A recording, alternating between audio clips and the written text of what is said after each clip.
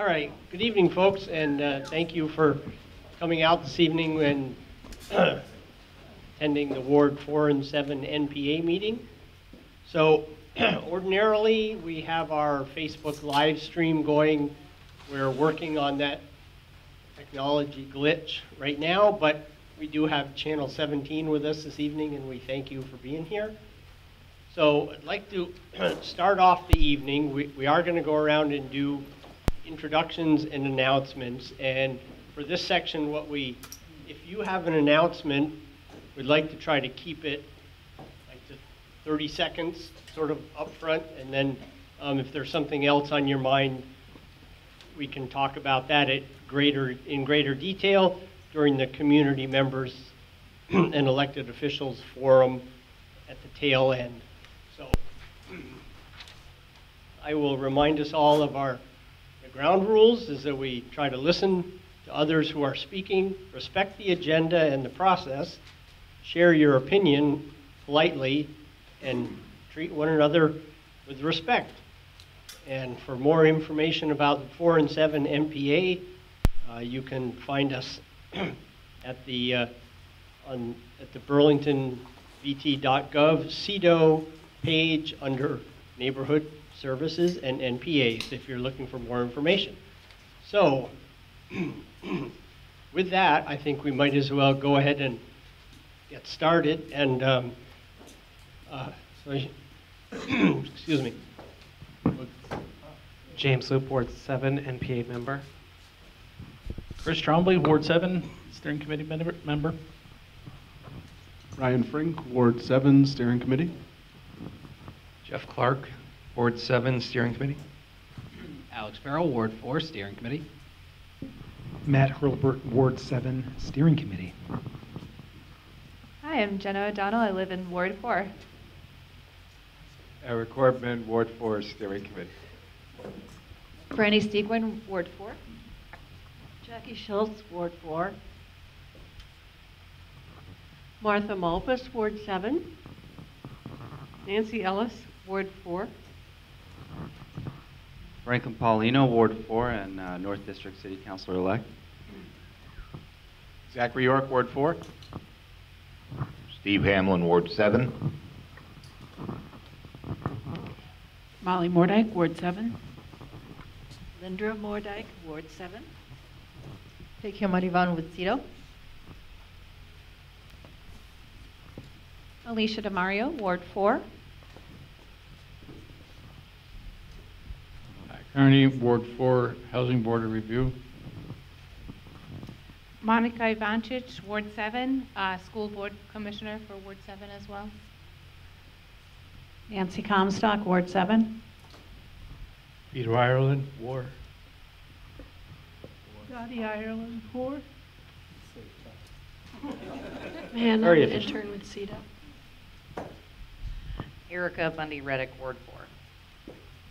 Thank you. And if you haven't done so already, I'll remind you that we do have an attendance list in the back. So at some point during the evening, if you would please sign in so we can keep track of our excellent attendance numbers. So from the steering committee announcements, we want to remind you that there are still slots on the steering committee for 4 and 7 that are open. And according to the bylaws, and yes, the NPAs do operate under bylaws, and they provide for steering committee elections in April of each year. So at next month's meeting at the end of April, we will be holding steering committee elections. So everybody who's currently serving, I think, is potentially up for re-election. And if you're interested in serving, or if you know someone who would be a good contributor to the steering committee, let us know and we'll get you volunteered. Yes. What if people can't be at the next meeting? What if they can't be at the April meeting for some reason? I'd be happy to nominate you. Okay, got it. Right. Yeah. Thank you. Yep. So on the back side of today's agenda are all the members of the steering committee. So if you are interested, or in yourself, or if you want to nominate someone else, contact one of us and we can certainly handle that nomination at the April meeting. Thank you. Yes, ma'am.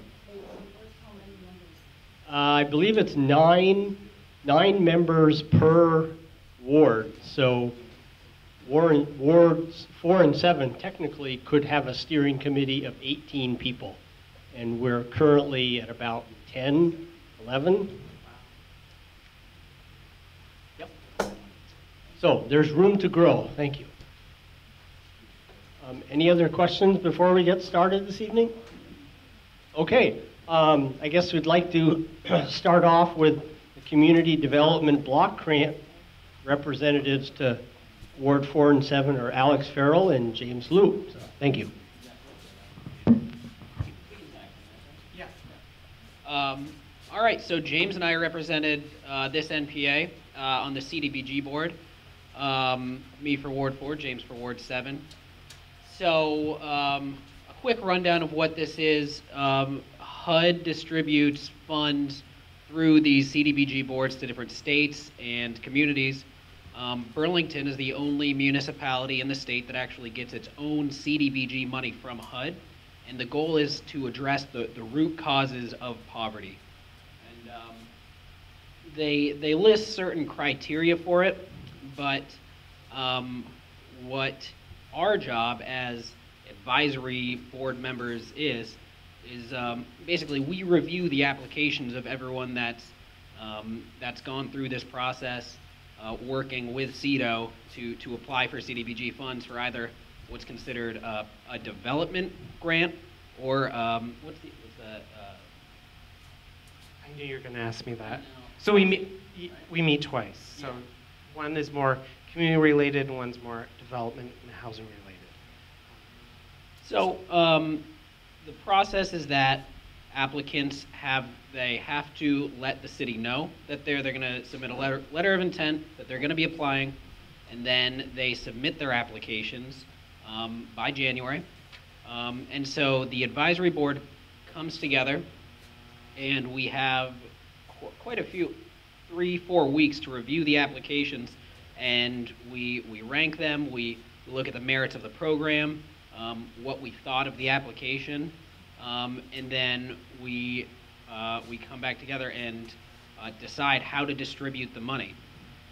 And it's a little unique too, because I think the process for our city is much more progressive than some other cities, is that one person from every NPA is represented. So there's 8 people from NPAs and 4 people that the mayor has put on the committee, and then 1 person from the state. There is a vacancy for youth this year. They struggled to get a youth involved, but unfortunately, the volunteers, I think, get a little overwhelmed or sometimes intimidated. It's a lot of work. And it's a lot for young people, and the meetings are late. Yeah. So we're working on that in the future and working on suggestions on how to get a young person involved on the committee. But it is unique because technically the way it's distributed is the mayor has the authority to distribute this himself with, I believe, city council approval. Is that right, Chris? And so the fact that the NPAs get to send a representative to be part of this body to decide how this is distributed, that's unique, and it's actually really special that we get to have this input, hear from folks before the process. We can't always share specifics back during it for the benefit of the applicants, but it allows all of us to have a little bit of a say in how this HUD money is distributed, rather than just, top down, it goes where it goes. So the meetings are all public, so if anyone cared to go to the CEDO website, you could look to see. I did check, and there is no notes on our meetings. They're not? Okay. So, because I was trying to figure out how much we were allowed to share, but they weren't public yet. In the past, has the mayor overridden your recommendations? That's a great question. I asked the same question, and I got the answer was no. And I think even if the mayor did have some priorities, and I think the 4 representatives he sent in shared those recommendations, as well as somebody from the mayor's staff. I don't think that swayed anybody. There's very nice conversations. They weren't arguments, they were conversations, but they were long conversations, and they were very positive. And I really don't think any of those mayor's top choices really swayed the group. And I think city council would also hold the mayor accountable to his choices, but I think they'll be good.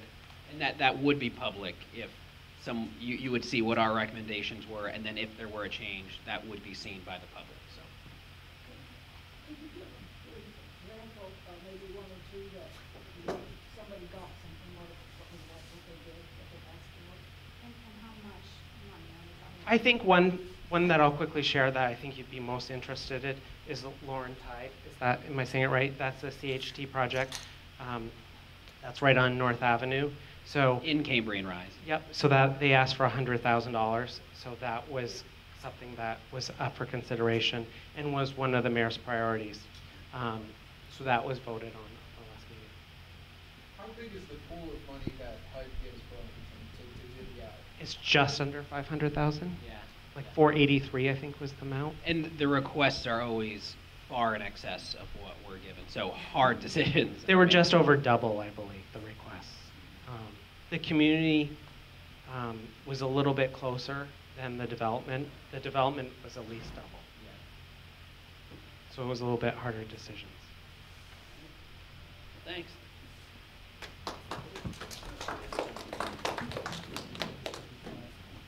Thank you. All right, our next agenda topic is on the an NPA resolution to increase the ward budget for NPAs, which is currently $400 a year, to a proposal for $2,500 a year, and that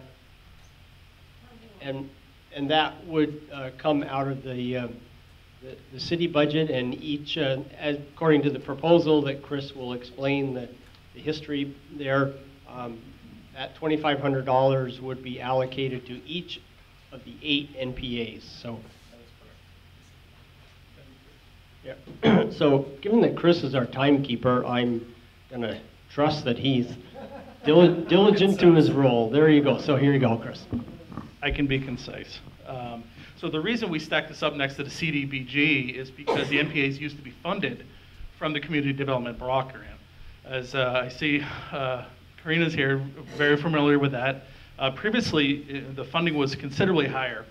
As over the years, we've noticed that funding has decreased, regulations have increased, and so it's harder to use that money. So we, as the NPAs, have a budget of $400 for each ward. So with $400, last year we spent our money on fancy things like snacks, new wireless microphones, so that folks who had a hard time hearing could hear better, and we could have wireless remotes around the room. We bought a wireless mic and mic stand. But what we'd like to do is seek a moderate increase in funding, raising that to $2,500 per ward, so that we can increase our mission to further the mission of the NPA. So things that could be, maybe it's better speakers, a better sound system here, because the Parks Department hasn't provided that. Maybe it's a crosswalk in the area that everybody wants done, but they want it done first, or the sign that is at the top of 127, that was a NPA funded project. So it's a pretty meager ask, and so we, as the steering committees from each of the NPAs, got together and kind of came together with what do we want to put forward to City Council. And so on the bottom of your agenda, you'll see a resolution for approval for members 4 and 7, $2,500 per ward. So because we meet as a 4 and 7, that's $5,000 for our ward, to increase the capacity to further the mission of the NPAs to be included in fiscal year 2020 budget. So the city is finalizing that budget now. So we want to get something to the city council as a uniform voice from each ward or district, so that we can report something back and say, we met with our NPA, they either support this or they don't, or they have some further feedback, and we'd like to make that recommendation so we can get it in time for budget increase for this year. If we don't, it's dealing with, scratchy microphones and speakers for another year. And so we'd like to turn that over for, maybe there's some public comment regarding, is it too little, is it too much? Are you okay with it as is? Maybe baby steps forward? How many of us are there? How many people attend a meeting online or here? I'm glad you asked that, Peter. If you actually look at it proportionally, some of these are better attended in city council meetings proportionally. There's, 10,000 residents out in the New North End. This is a pretty good crowd for a March meeting. We also post that through Channel 17 Live online, and we do Facebook Live. So for the folks that can attend, because it's hard, everyone's kind of got a busy life, so we try to make that available for offline viewing as well. So what would you guess, $100 for each of us? I'm not sure we're looking for a cash distribution, but it's not a bad way of looking at a grant. Is it worth it, or should we spend our money through the city?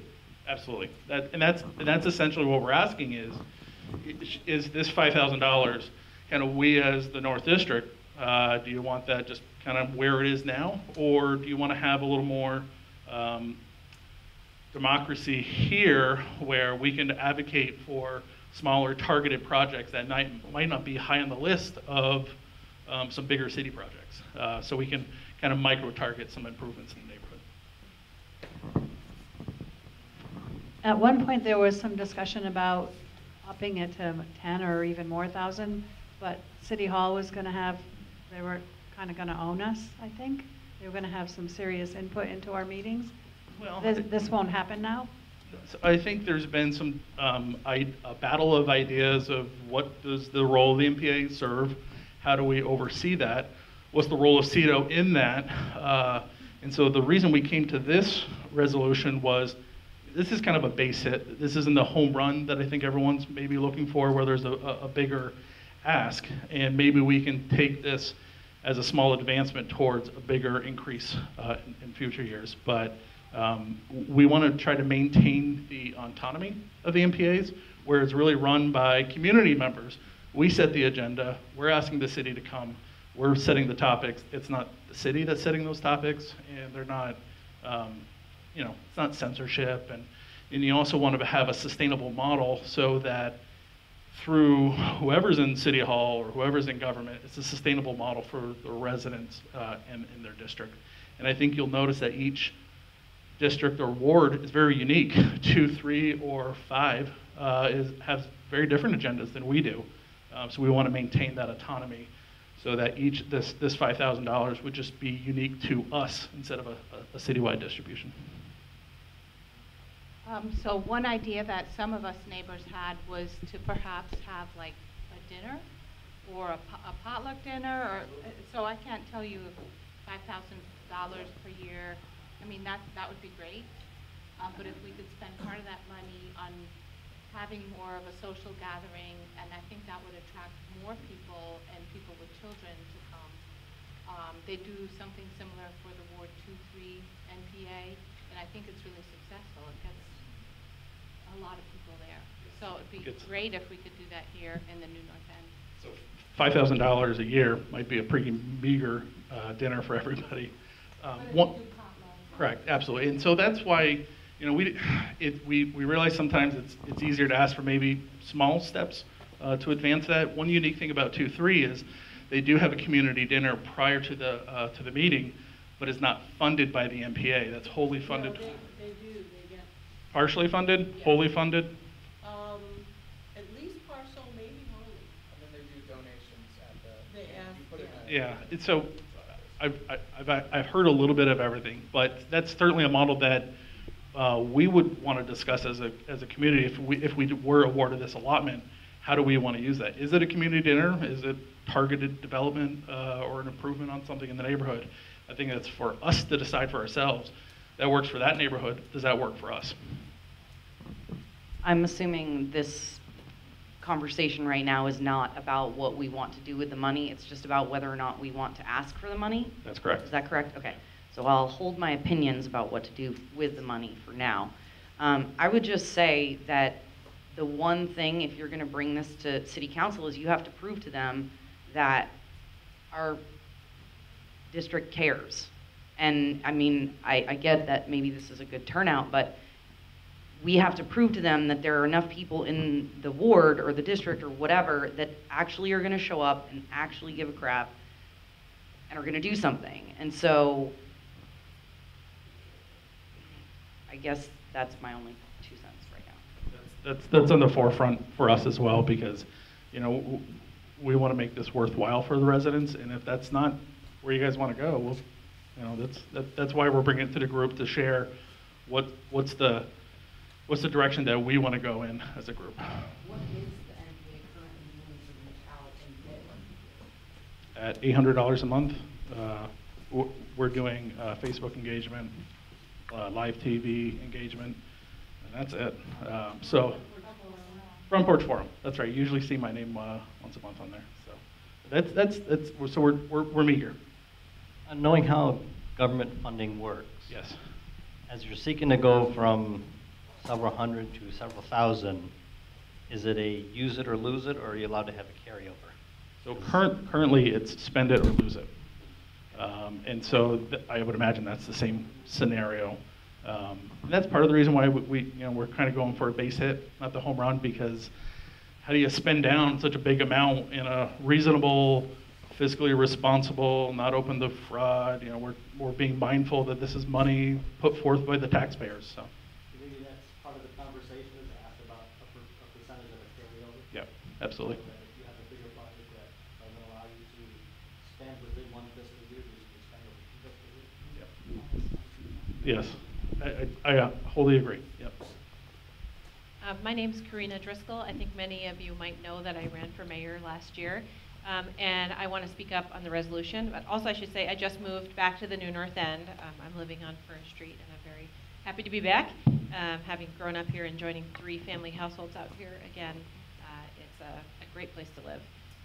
And what I also just wanted to say is that one of the major issues at the campaign was public engagement and community engagement. And when we talked about the NPAs, you know, when they were initially formed in the 1980s, they were formed to empower people throughout the city to have a say in what we do with our funds and what we do with our government. And frankly, if there's not a lot of power, you don't have a lot of interest. And long ago, you know, the CDBG funds, which we were just talking about, you know, $1 million would be distributed essentially at the recommendation of the NPA. That's a lot of citizen power, and you better believe people were attending. Some amazing programs were started in the city of Burlington in that period of time, because $1 million and a whole lot of everybody's ideas, some really great things happen. So talking about 5,000 for the New North End is a drop in the bucket, but hopefully what it can do is give us the opportunity to do more community engagement, whether we choose to use it for dinners or otherwise. I think it would help increase attendance, and I think what I would say is, having spoken with a lot of people, I'll just contribute that I think the desire is there for that community engagement throughout the city, and the desire to participate in the neighborhood planning assemblies and have them be more than they are, and have them feel that autonomy and listened to.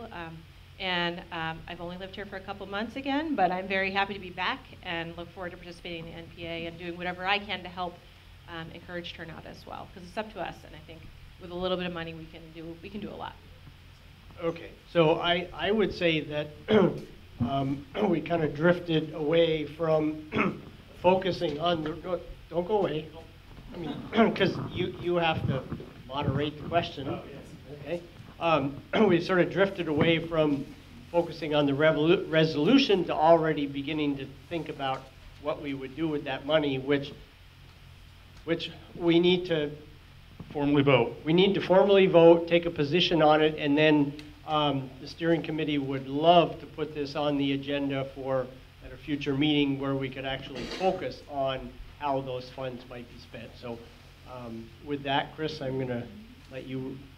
So show of hands for those in support of the resolution as typed on the agenda. You can just raise your hand.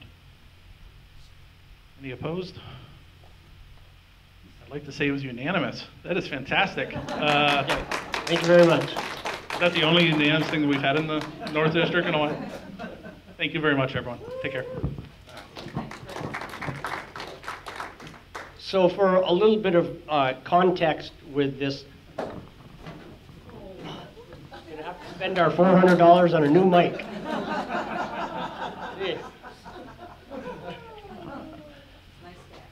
Thank you. So if I could just quickly add a little bit of context, at the all wards NPA meeting that several of us just attended a couple of weeks ago, it was interesting to see that currently CEDO tracks our spending of our $400 a year, and so far only one of the wards in the city had spent any of that money because nobody bothered to spend any of their $400 because sort of for a lack of imagination of what are we going to do to have impact with $400. So Like you have to fill out reimbursement forms for it. So, all right, so I'd like to move on with our representative from the Parks and Rec Summer Program. Gary Rogers is here, the Director of Parks? Superintendent, okay. So I'm going to give you the mic because I'm not sure exactly what it is you want to tell us.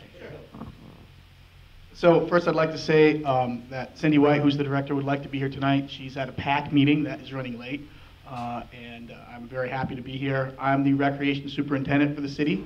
My name is Gary Rogers, and Cindy asked me to come by tonight to talk a little bit about new summer programming that we have going on this summer in the Parks and Recreation Waterfront Department. So I'm going to start with events, and an event that's very dear to many of your hearts, the Letty Beach Bites, which happens down at Letty Park. It's going to be expanded this year because we were doing every other Wednesday, and occasionally we had rainouts because this is Vermont in the summertime. We might go 2-3 weeks without having a Beach Bites. So the new plan this summer is to start Wednesday, June 19th, and go every Wednesday to August 7th, with the exception of July 3rd, which falls on a Wednesday. And the other update on that is that this year we will be providing live music. So that's something that we haven't done in the past. We've had some DJs occasionally, but we'll have bands this year also. So it's been a real success, and we really feel like bringing events to this part of town, which, you know, a lot of times when you look at where events are happening in the city, we don't get a lot of events out here in the New North End. So we want to bring programming and events to this part of the town, and we're very excited to expand that program. So another family type event that is being offered this year that's never been offered is we're doing trips, history trips to 3 different historic sites, Fort Ticonderoga, Hubbardton Battlefield, the Crown Point. So that's new, and they're going to be family trips and also senior trips. Some other new adult programs. We're offering adult ballet for the first time here at the Miller Center. We have messed around with adult music programs, learned to play instruments. Some have been hit and miss. We haven't tried that in a couple years. So at the Old North End Community Center at 20 Allen Street, which was formerly St. Joseph School, we're actually offering a series of piano lessons, ukulele lessons, and guitar lessons, individual lessons and group lessons. So we're going to try that again to try to get people involved with learning some music. We really are ramping up our 50-plus programming. And this summer we have some great trips. So there's a History Hunters trip for 50-plus. We also are doing a vineyard tour. And that's something that we've thought about doing in the past and we haven't. So we've got 3 different vineyards on the docket to go visit with 50-plus. We make it very reasonably priced, so it's $7 for the transportation. Wine tastings are on you, but if you're interested in that sort of tour, those registrations, we try to make it easy for everyone in the city. There's like pickups all around. There'll be a pickup at Heineberg Center, a pickup at the Champlain Senior Center, which is located at 20 Allen, and a pickup at our Pine Street office in the South End, so that people from different parts of the city can participate. Let's see, what else we got? Oh, we also have some nature walks that we've never done before with seniors, so getting seniors outside. When I say seniors, not 50 plus, I'm about 6 months away, so I'm in that category myself. So the nature walks, Robert Frost Trail, Button Bay State Park, and then a trip to the Vermont Institute of Natural Sciences, which is where the Raptor Center is. If any of you have not been to the Raptor Center in Quechee, it's really quite spectacular. They have birds of prey there, incredible eagles, condors, hawks, owls of all sorts, and they're all birds that are mending or can't be released in the wild. It's very educational, and it's really a very interesting place to visit. If we pivot to kids, we have many, many camps. So we have our CHAMP camps that we've been offering, which are licensed child care camps for many years. I'm just going to focus on some new things that we're providing this year. Adventure Ropes course. This is actually the second summer we're doing this, but we partnered with the University of Vermont to offer camps at the UVM Ropes course. Great, they fill up every year, and we do multiple sessions. And just to let you know, I haven't mentioned this yet, but there are scholarships available for youth and for seniors. So if you are a senior or if you have a family with children and you're looking for help, please contact the Parks, Recreation, and Waterfront Department. We actually are on the verge of making a big announcement about some scholarship money that we were receiving from a donor in the city that's coming next week, and it's a really sizable donation to our scholarship fund that we're very much excited about. We tell people we don't want to turn anyone away when it comes to youth programming. So please get that word out for us that if you are a family or know a family who might need a little financial assistance, contact the Parks, Recreation, Waterfront Department, and we'll make it work for you. So ropes course, we're offering 2 disc golf camps. I know disc golf has sometimes been controversial here in this end of town, but it is one of the fastest growing sports in America. And so we are offering a beginner disc golf camp, and we're also offering a traveling disc golf camp where we're actually going to take the kids by bus to different disc golf courses around the state of Vermont for the week. So they're going to visit like 4 different disc golf courses and play disc golf around the state. It's going to be kind of fun. I think I might enter both of my kids in that one, actually, because I'm loving some disc golf these days. We also, on the disc, since we're talking about discs, Ultimate Frisbee. This will be the second year we're offering Ultimate Frisbee Camp. Last year we had 30 kids participate. We expect even more this year. Ultimate Disc, because you're not supposed to call it Ultimate Frisbee anymore because Frisbee's trademarked. But Ultimate Disc or Frisbee is going to be a varsity sport this year throughout the state of Vermont. So Vermont Principal Association has said, starting this year, Ultimate is a varsity sport. Last year, the club team at BHS had over 60 participants. So part of what we do with the Parks and Recreation Waterfront Department is look for trends, right? And so that's a trend where we're offering camp, kids are joining. A few years back, 10, 15 years ago, excuse me, it was lacrosse, right? And so we have 125 kids in our youth lacrosse program, from about 25 to 125 in 5 or 6 years. So the current trend is Ultimate Frisbee, and there's going to be a lot of teams, like probably 15 to 20 teams right off the bat in the state of Vermont playing Ultimate Frisbee this year as a varsity sport. Along those same lines, volleyball became a varsity sport for both boys and girls 2 years ago. We were the only state in the nation, I got a little fact for you, we were the only state in the nation that did not have girls varsity volleyball as a varsity sport. 49 other states, we're the only one. So we're on board. So it's been 2 years. So this will be the second year where we're offering middle school and high school camps for volleyball. So that program is also growing at BHS. So we're trying, we try really hard to look at the trends and offer those camps. A couple other things.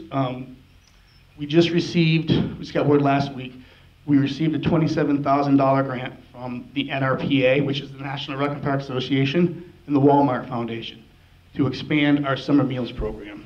So for those of you who don't know, our summer meals program takes place at 5 different sites throughout the city, and we're going to expand it to a 6th site this year, and that site is going to be the skate park. So with all the kids down at the skate park, So I just actually had a meeting. We just actually had a meeting with the Lake Champlain Sailing Center and the Burlington Food Service, Pat Matton and Doug Davis at Burlington Food Service, who are awesome. They organized the summer meals program for the city. And Lake Champlain Sailing Center is on board for all of their camps. We do 3 or 4 camps at the skate park as well. And we really feel like we're going to get a lot of walk-ins to that program because, you know, that with the beautiful redesign of the bike path, that is right now the middle of the waterfront when, you know, just 3 or 4 short years ago, it was like the end of the waterfront. Now it is the center, becoming the center of everything. So we're very excited to offer a free meals program there. And very thankful to the NRPA and to the Walmart Corporation for providing these funds. The other part of this grant is joining summer meals programs for youth with senior meals programs, so a multi-generational piece. So this summer at the Old North End Community Center, where the Champlain Senior Center is located, we have a daily meals program there. So 4 of our sites will be visiting once a week, Monday through Thursday, and eating meals with seniors and doing programming with seniors. So very excited to kick that off this summer also.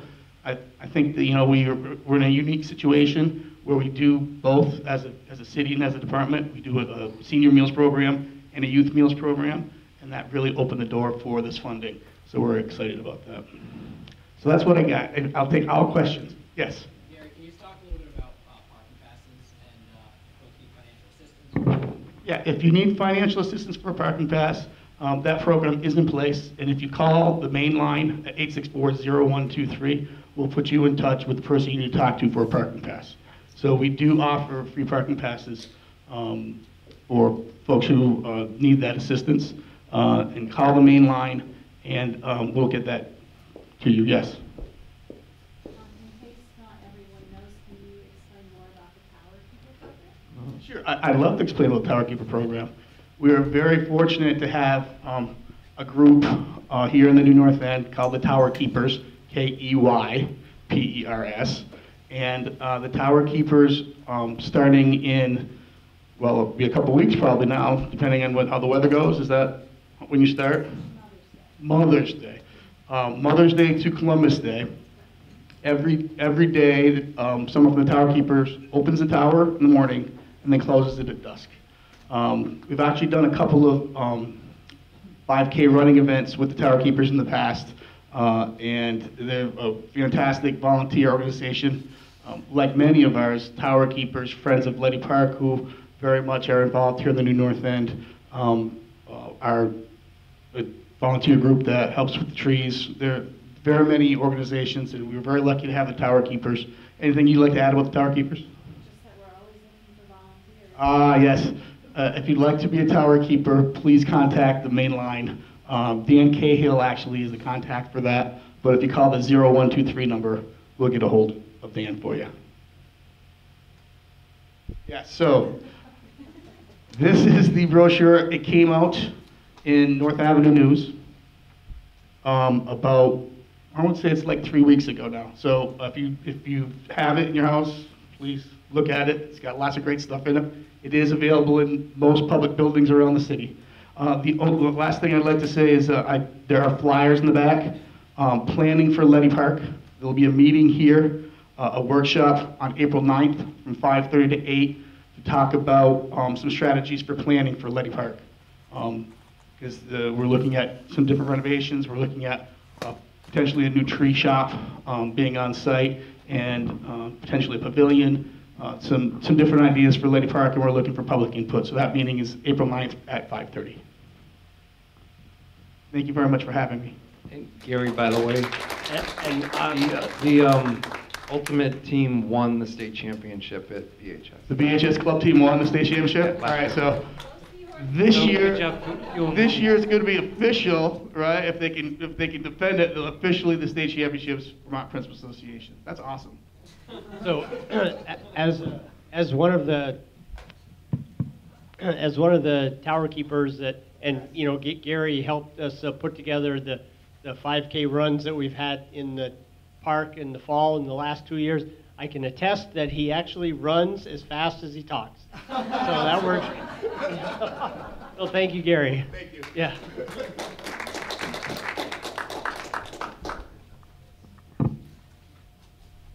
All right. So we're conserving our time quite well, I think. So our next speaker is Alicia DeMario, who's the executive director of Birchwood Terrace, and you have expand. Yep, which we will. Can I get some help here to? I'll just put it on the board if that's okay. Okay. Yes. Can we do that? So there are expansion development plans at Birchwood Terrace that she would like to share with us.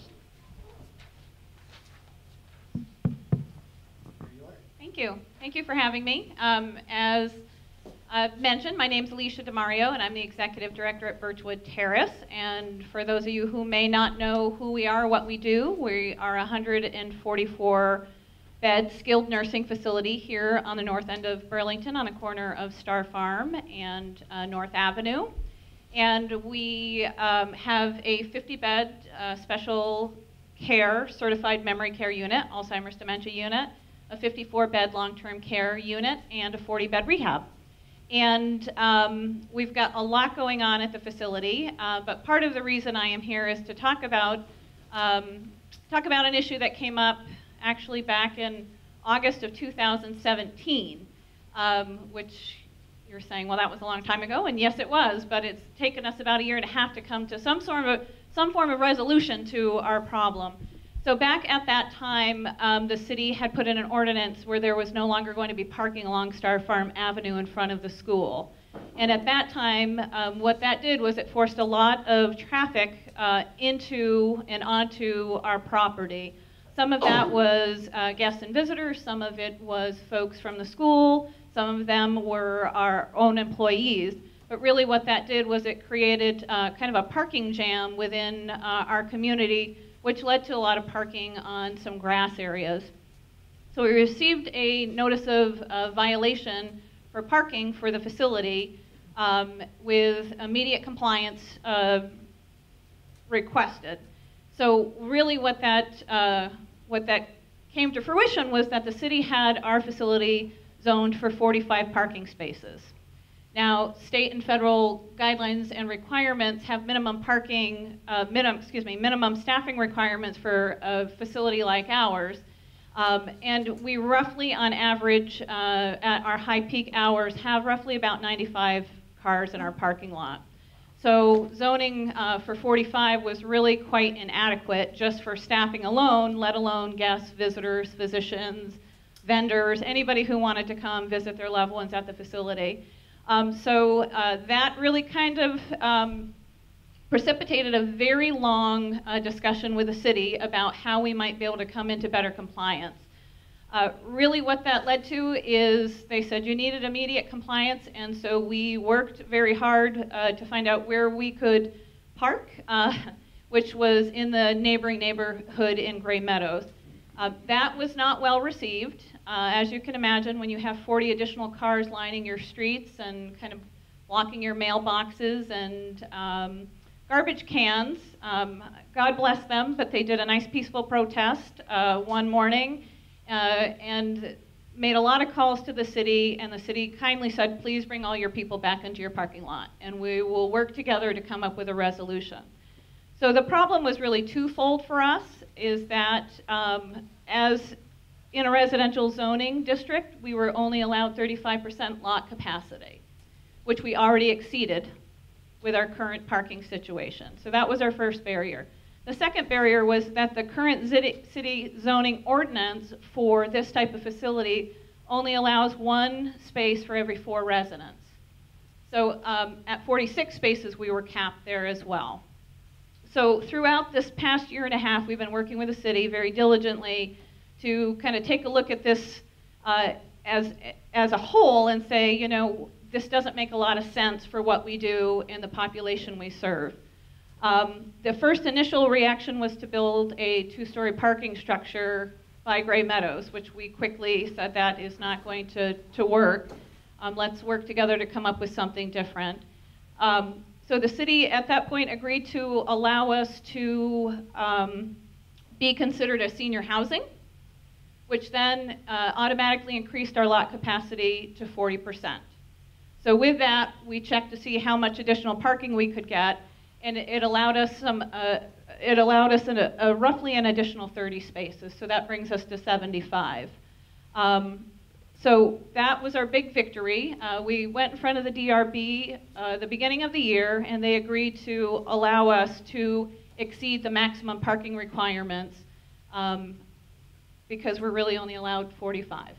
So that's our big victory at this point, the additional 30 spaces. It's still not adequate, but it is certainly better than what we're allotted at this point. So just roughly, just to show you what this is going to allow for us to do, this is really a two-phase. When we approached the DRB, we let them know that we're going to approach this in two phases.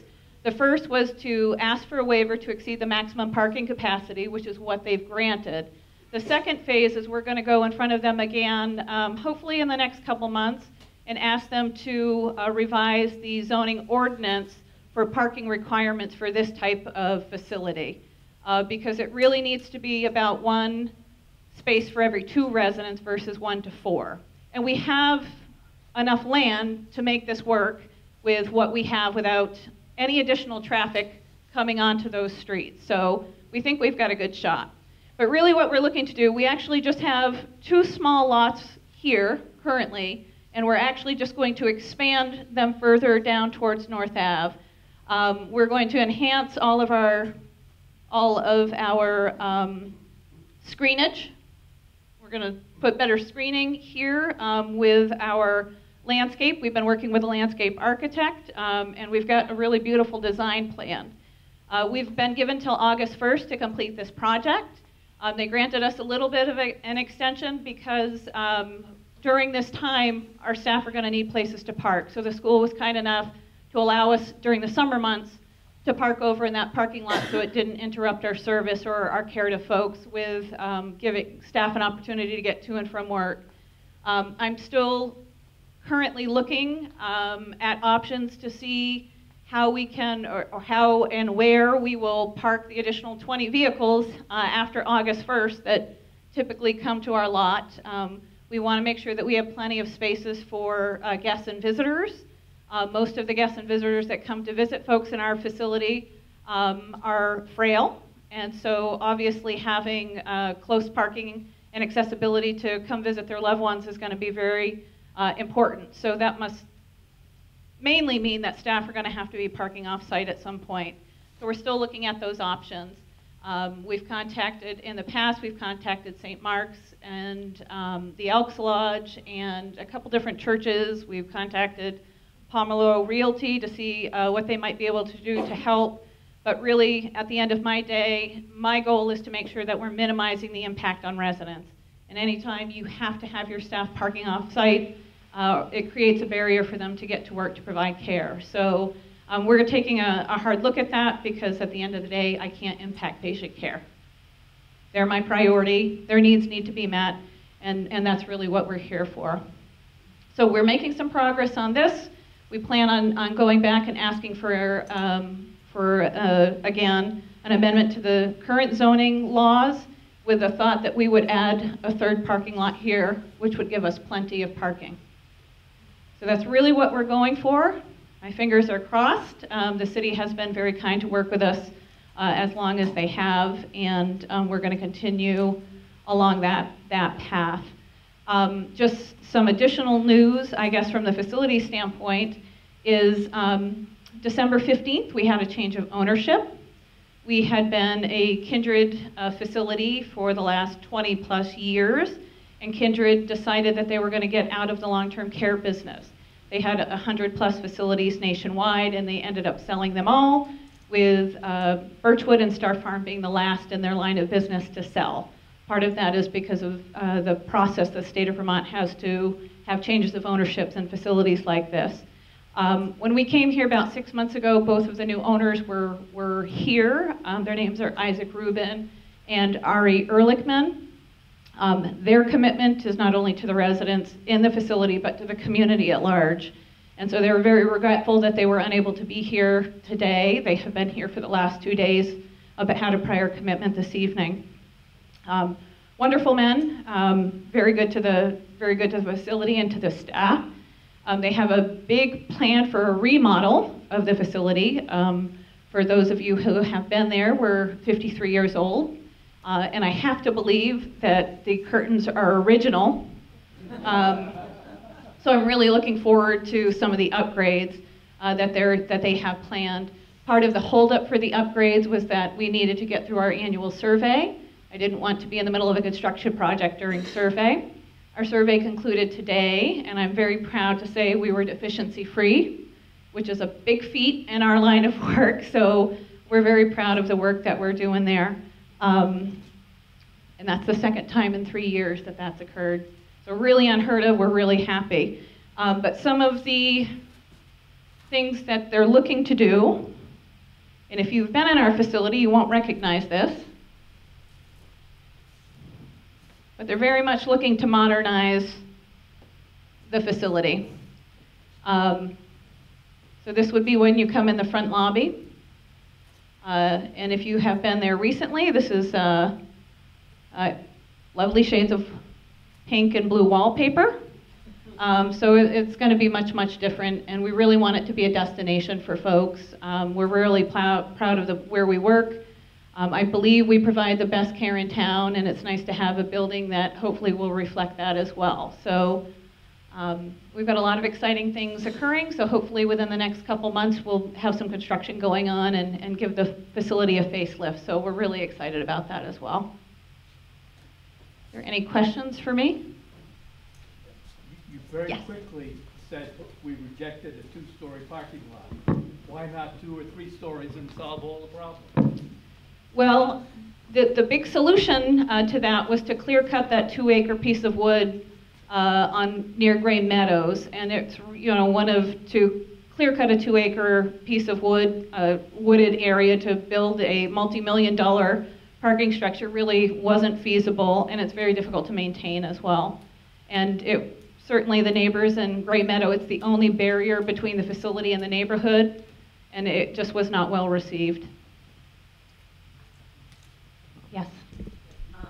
So the additional parking spots, this is, as you said already, simply a Band-Aid. So what are you guys gonna do?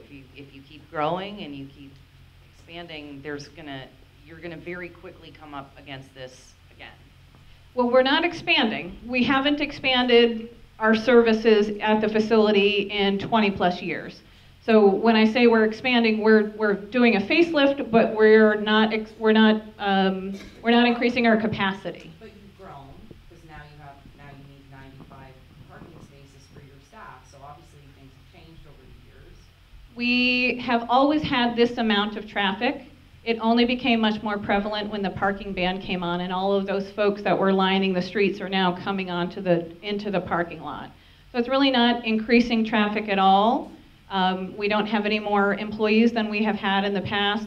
We can't exceed that amount of 144 residents. The capacity will remain the same, and we're landlocked. There's no place for us to go other than up, and I don't necessarily see that happening anytime soon either. So it's really not expanding or exceeding anything we're doing now. It's just simply managing the same flow and the same traffic, but more responsibly, instead of parking on the grass, creating parking lots to do so. But you said you're still short 20 or 30 spaces.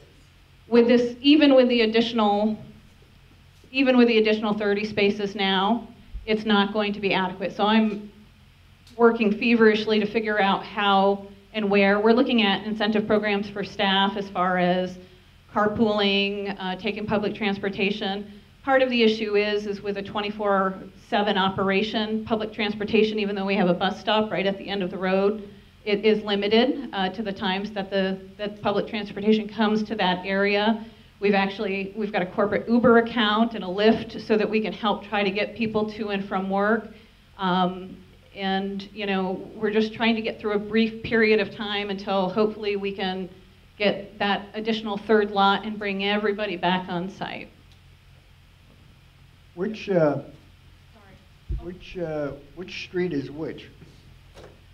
This is Star Farm Road. Right, that's what I thought. Yeah, and this is North Ave. Okay.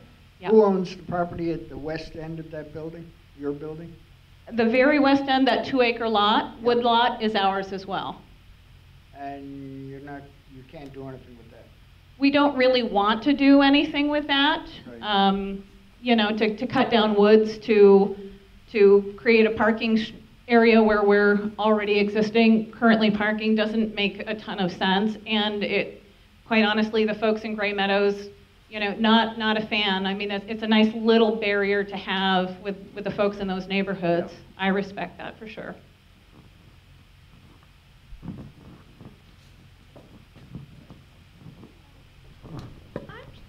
I'm just curious why this parking ban on the street went into effect. I think it went into effect primarily because there was some concern about people or children getting hit crossing the road, or with cars parked along. It's kind of hard to see as if you're a vehicle coming down that street. I really think it was meant for the protection of children. I think it had the unfortunate side effect of creating a parking problem for us, but we're working on it. So the question I have is if you sort of are in need of more parking, you know, my husband and I, we work during the day. We live right on Aldridge Street. Yep. Have you sort of talked to some local residents about, you know, I'm happy to offer up, you know, my driveway if part of the issue is you don't have enough parking. You know, we're not using our driveway when we're at work. You're more than welcome to, you know, have an employee park there if you're having a parking issue. And I'm certainly, you know, I'm happy to talk to the residents in the area to see if that's a possible solution to some of the overflow that you may be experiencing. And I would greatly appreciate that. Pretty much our peak hours are during shift change during the day, and we do stagger our shifts so that not everybody is coming in at the same time and everybody is going off. So obviously the big bulk of our employees are the nursing staff. And so we have the nurses' aides, the one who are doing the direct care. They come in a half hour earlier than the licensed nurses to help with that problem as well.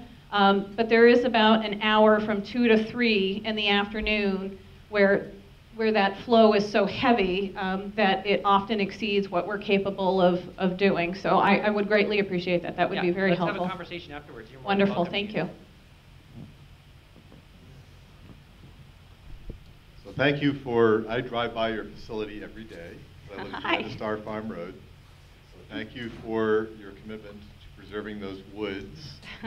You're welcome. Torn down, and it does seem like it would be a sensible approach. If you need any advocacy, I'd be happy to, as far as increasing your parking into that what's currently lawn. Yes. And I guess the only issue I would have is if there's any way to do that with semi-pervious or pervious pavers so we could manage stormwater runoff. And that was part of the problem because we exceed lot capacity. What they were hoping that we would do, I learned a lot about zoning laws during this. They're quite fascinating and quite complicated. But the zoning ordinance specifically indicates that you cannot use pervious and impervious for parking. So really what they wanted us to do was they wanted us to pull up our fire lanes, which are currently impervious and lay pervious pavers. The problem with that is the fire department said absolutely not. Absolutely not. So we kind of got into a little bit of a battle with, and it's not really safe for seniors if you're putting in pervious pavers. We have frost heaves, they raise, they lower. So to me, that wasn't a really viable option just because of what we do and the clientele we have. So what we are looking at doing, though, with this is really providing enhanced stormwater drainage. And we're doing, with this current project that's going to be completed by August 1st, we're creating enough stormwater drainage and enhancing it enough where that even when we add this third lot, it's going to be covered in the original plan. It sounds like you're right on top of it, so I appreciate that. I've been working hard. Yeah. So, and just compliment you on the facility because it's definitely the type of resource that we need in the community. So definitely be encouraging everybody to make sure that we don't make your life unnecessarily difficult. Well, thank you. I appreciate that. Any other questions?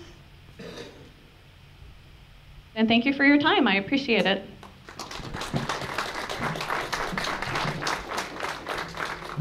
Alicia, thank you very much. Very thorough presentation. We appreciate that. Yes. All right, our next presentation is from the Public Works Department, and we have Director Chavin Spencer and Olivia DeReese. Yep, is the the engineer on staff who's currently working on the unsignalized crosswalk project. And although the original invitation to DPW for this meeting was spring update, and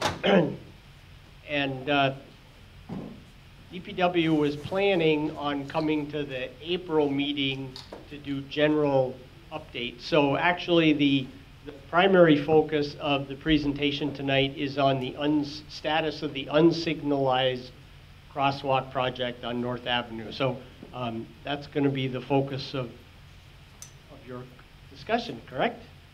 Okay, so I haven't met you in person, so Olivia, that's you. Hi. I'm just going to give it to Chapin first so he can use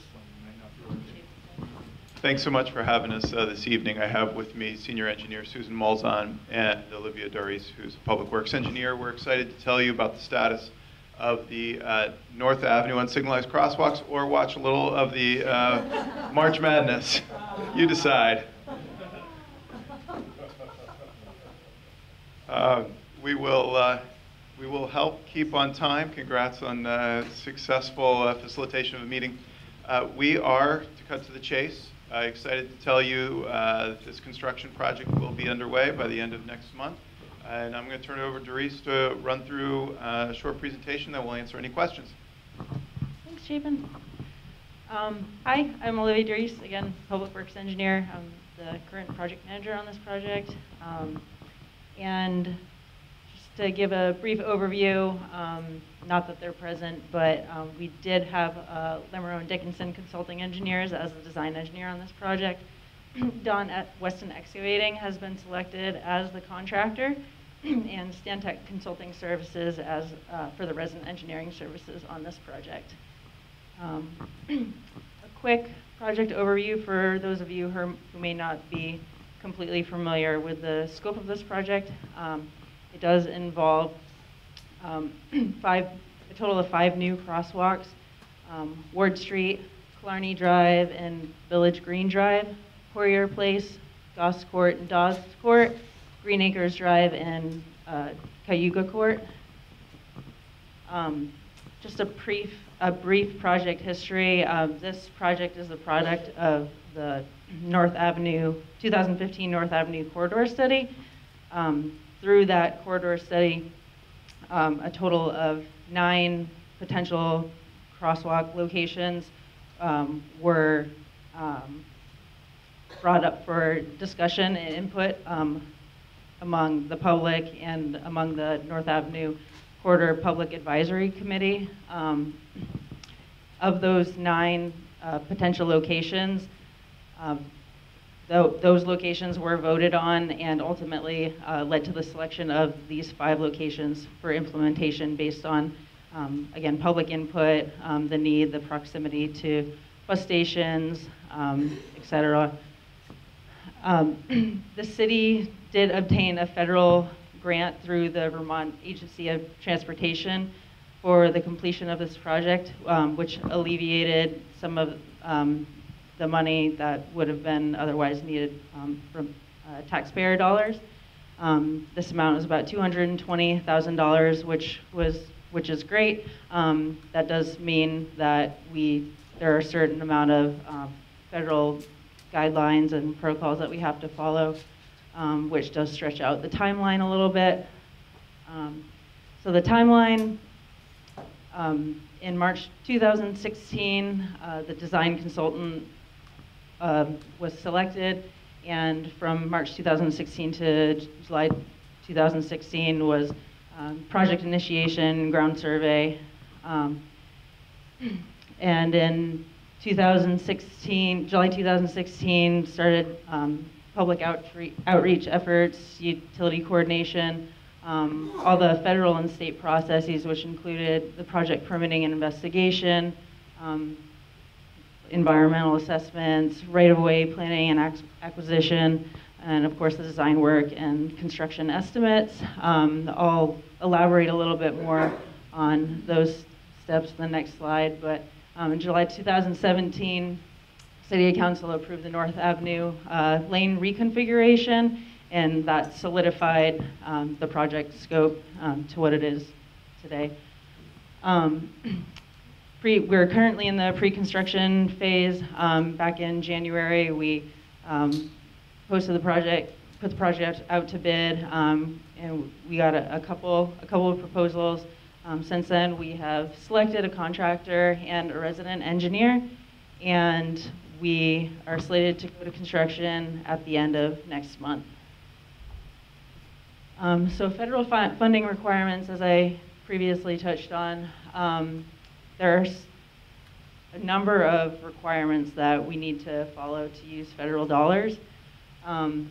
First and foremost is to execute a cooperative agreement with the state of Vermont. We have to use external design consultants. We cannot use our own forces to design the project. There's a very iterative design and review process with the Vermont Agency of Transportation and the federal government. We're required to make a number of submittals, including conceptual plans, preliminary plans, final plans, conceptual plans, and project estimates, and those all require a certain number of weeks, even months to work through VTrans. So it's a pretty lengthy process. We need to process federal and environmental documentation through FHWA. This includes environmental assessments, make sure that we're not negatively impacting the environment and causing an increase in impervious, an overall increase in impervious surfaces that we can't counteract. We have to go through a right-of-way phase.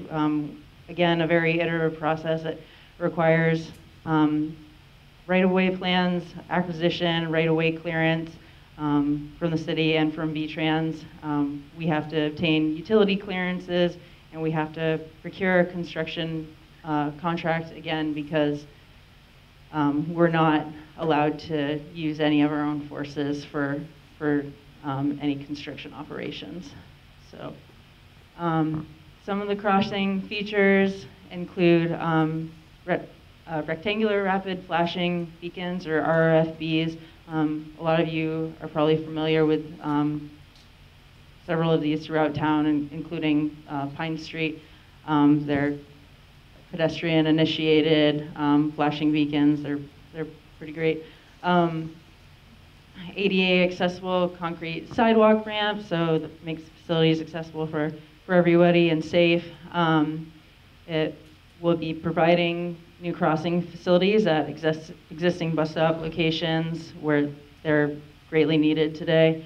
One good feature is a bump out on Ward Street, which is, I think I have a photo later, but it just it's like a curb extension that goes into the road. So it enhances the visibility for pedestrians and shortens the crossing distance. Painted centerline medians in some of the intersections to narrow the travel lanes. This produces a traffic calming effect at a couple of the intersections. New street lights to meet lighting standards for crosswalks, and restriping existing crosswalks. Just a quick photo of the RFBs. Again, a lot of you are probably familiar with these, but they're solar powered and they have a pedestrian push button, then they just flash and make pedestrians visible to oncoming traffic. Just an example of one of the intersections, this is Cayuga Court and Green Acres Drive. So here we have the painted medians that kind of narrow the travel way approaching the intersection. I think these are repainted crosswalks, new ADA compliant sidewalk ramps, and our new street lighting and RFBs will be located at this crosswalk here. Traffic controls, always a concern for good reason. Traffic's going to be maintained in accordance with state and federal specifications. The contractor will be required to submit traffic control plans, which will be reviewed by DPW, myself included, the resident engineer, VTrans, so we can make sure that we're maintaining a safe and well-operating traffic. And we don't anticipate any significant traffic disruptions. We'll occasionally have to close a lane or close a shoulder to make room for some striping or for maybe some curb work, but we don't anticipate any closures or any major disruptions like that. We will, if any major disruptions do pop up, or even minor ones, we will communicate that to the public well beforehand. And pedestrian access will be maintained throughout the project site at all times. So that's it for me. Any questions?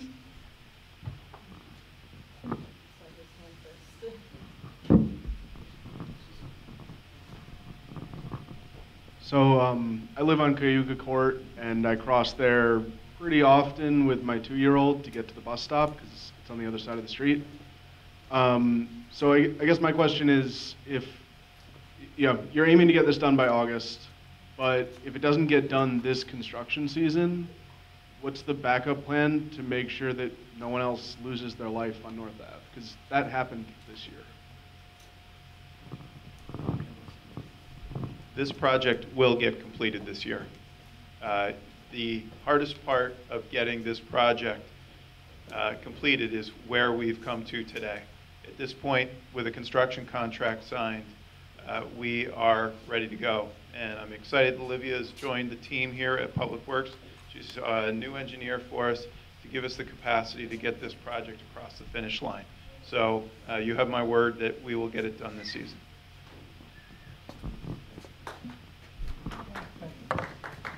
It sounds to me like an awful lot of the cost of this comes from the feds. Was it worth taking all that money from them? I'll bet you, if nothing else, all this money has to go out to the city. We could be paying locals to design it and do the right things. I don't want their money. And I bet you two engineers could have done it much cheaper if you just done it with logic and not federal rules. Sure, I'll take a stab at that. It's a good question. We have been able to use, while yes, we couldn't use our own internal staff, we were able to use external staff, which allowed our team to focus on other projects. So I will acknowledge, and let's not kid ourselves, all those extra steps do require extra time and extra resources. But fundamentally, it is a net positive to the local taxpayer for us to bring in these external funds. We were able, because we outsourced the design work, to get 7 miles of paving done last year, over 3 miles of sidewalk, and a number of other projects. So I hear your point. It does cost us extra money. It is still a net positive. What's going to be the overall cost of this? And I would remind everybody, it's not federal money, it's our money. It's tax money. It is. Yep. Yeah, so the total cost of the project is $330,000. So with the $220,000, about $110,000 of local match and, yeah, local match. My question is, I wanted to see a picture of the bump out, and wanted to see if that's possible to do in other streets, and how do you determine that that's a good bump out or that street deserved one as opposed to the other ones? And can you clarify how many RFBs will be per crosswalks? So I think total is 5 separate. Yes. So one on each side for each crosswalk. Yep. And so as far as the bump outs go, the bump out works here because we have parking on either side of the bump out. For some areas, we don't necessarily have that extra width, or perhaps there are other plans for that corridor. There's bike lanes that we just can't put a bump out across. Sometimes there's stormwater that we have to think about. This one we were able to make it work for the stormwater, but it kind of just depends on the intersection and the overall plans for the street. Could you show the list of where they're going to be again? I'm interested in what's in front of Cambrian Ledge or whatever it's called. Just the list. So these are the locations that are going to get constructed through this grant. In addition, there will be 2 crosswalks across from Cambrian Rise across North Avenue as well that are getting constructed by the developer and not by us. One was put in Yes, the northern crosswalk was put in. There will be another one at their South Road, and then they're planning on relocating. There's currently a mid-block crossing over to the gas station. They're going to be moving that slightly to come out where the shared use path comes up from the Burlington bike path and hits North Avenue to facilitate an Old North End to bike path connection. I just,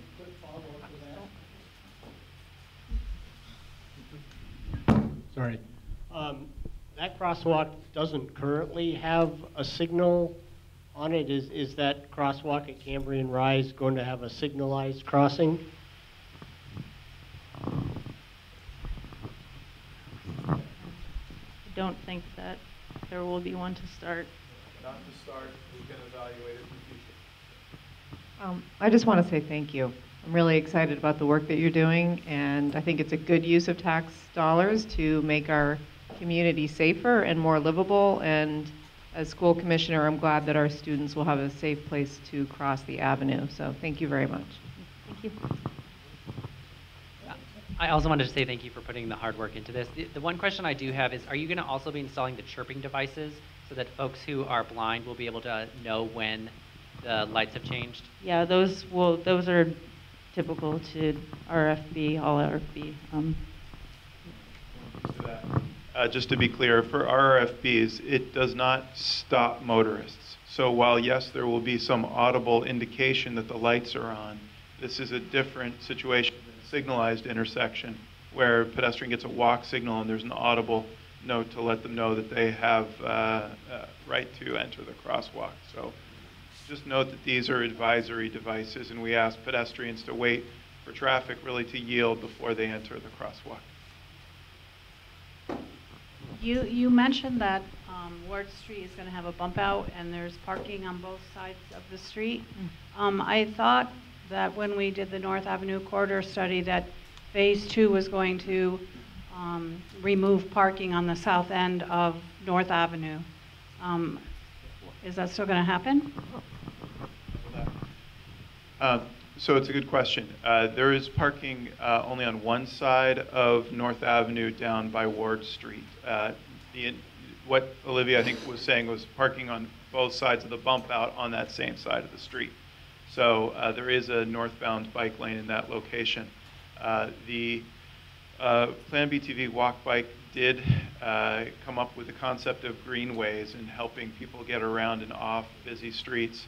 So one of the recommendations prior to parking being potentially removed on that section of North Avenue was to create a neighborhood greenway on Lakeview Terrace. And so those signs and markings are expected to go in this year. Yeah, but when you were doing the North Avenue bike corridor study, the thought was that you were removing parking in our neighborhood, and also it was going to happen in the south end. And for you to say that the bikes are now going on Lakewood Estates or Lakeview Terrace. Lakeview Terrace, yeah. The bikers very adamantly said you wouldn't drive Montpelier to go to, or you wouldn't drive to St. Albans to go to Montpelier.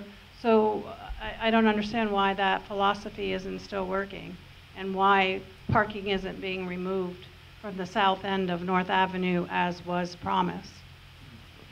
So one of the pieces as we unfold the Plan BTV walk bike is we do look for where we have active paving projects and other construction projects. This last year we removed parking on Lower Pine Street. This year we're proposing going to the commission to remove parking on Flynn Avenue to start implementing that plan. We can and did discuss in the North Ave corridor the possibility of removing parking on that western side of North Avenue. That is not an active request at this point or an active project, but is in, we haven't implemented all of the plan yet, so we haven't initiated that effort yet. Do you all have more presenting about North Avenue and construction on North Avenue? Was tonight's presentation just about the crosswalks? That's what we had understood. We are planning to come back in April to do the whole construction season, soup to nuts, and have an overview to hand out. Yeah. Yes. DPW does have a agenda request in with the steering committee to come back and talk about all the other projects at the April meeting. Paving bids just came back Tuesday, so we're still tweaking things and would have a much better update for you in April. Thanks for all the improvements you've done around the city. Especially last summer, there was an incredible amount of work done. And I really appreciate the improvements for bicyclists in town, and I'm looking forward to more this summer. But one thing that I was, and this presentation kind of explains why it's taken so long for crosswalks on North Avenue, but I'm still miffed that, you know, I walk around the Old North End and the Hill section a lot because I work at UVM, and we have the fancy flower pots with the white, you know, traffic calming devices, and I know those cost money to put in. Why do those have priority over crosswalks on North Avenue, where we're just trying to cross the street, you know? And I see it's like different pots of money. Right, and your insight is correct. We were able, with this federal funding source, to apply for durable infrastructure, capital dollars. A lot of what you're seeing with the flowers and the bollards are not durable infrastructure that we could have applied for that type of funding for. Local dollars are more flexible dollars and can be implemented more quickly. That's part of our quick build program, and the intent of that is to experiment and deploy. And if successful, then we can install curb and the expensive capital improvements that are durable for the long term. Okay, thanks. It just would have been nice to see him last summer. Yeah, and I will say we had 4 other federally funded pedestrian projects over the last 7-8 years. This North Avenue crosswalk project will be the quickest of getting from grant funding to construction. We did the Cliff Street sidewalk, we did the Flynn Avenue sidewalk. Those took 6 to 8 years. We did the, well, the one we haven't gotten to yet, the Champlain Elementary Pedestrian Improvement Project is still moving towards construction. And then we had the Colchester Avenue project, which took a similar amount of time. So I acknowledge that 4 years seems like a long time, and it is, but this is going to be a durable improvement for generations. Any other questions?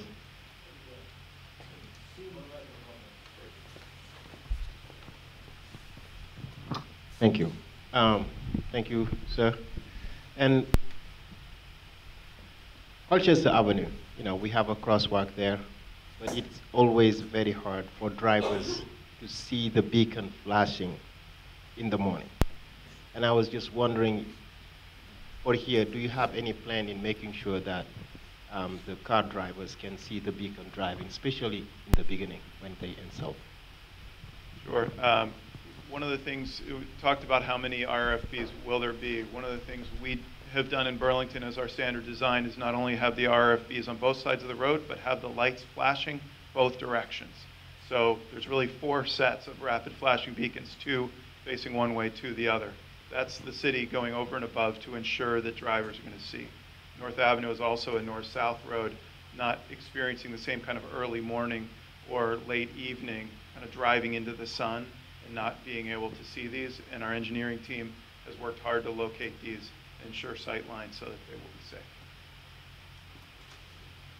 Yeah.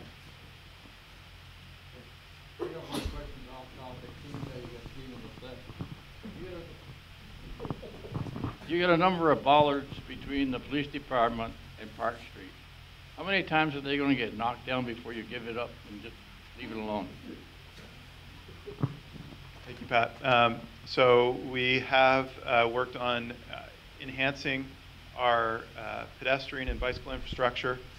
We are exploring these quick build installs that are lower cost to try out these designs and then figure out how to tweak it, adjust it, before we consider making an expensive capital improvement.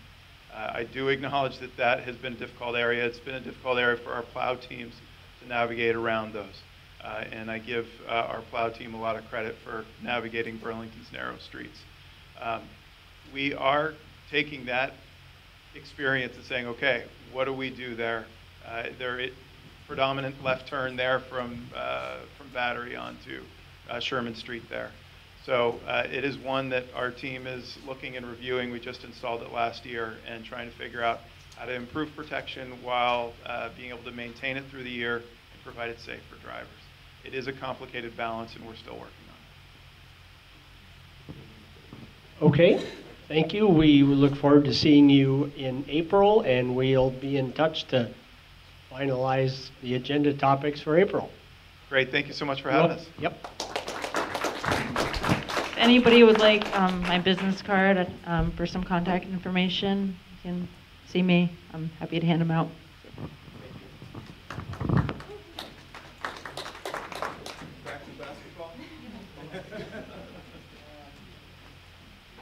Okay, so for the final segment of our meeting, we're going to invite we have 2 of our city council folks here and 2 of our school board people and 2 of our city council folks here up to the table.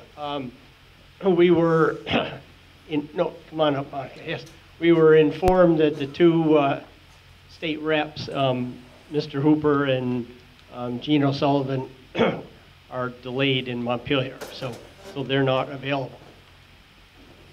So the other,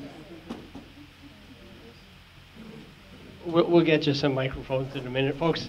But the other, in introducing this segment of our meeting, the steering committee is really trying to enhance the concept of dialogue.